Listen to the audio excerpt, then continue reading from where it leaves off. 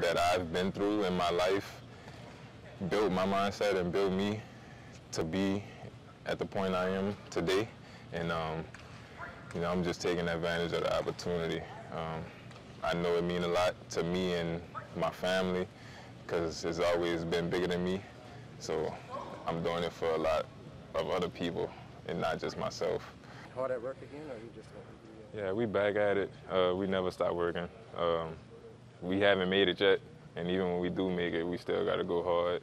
It's harder to stay than to get there. That's what I've always heard.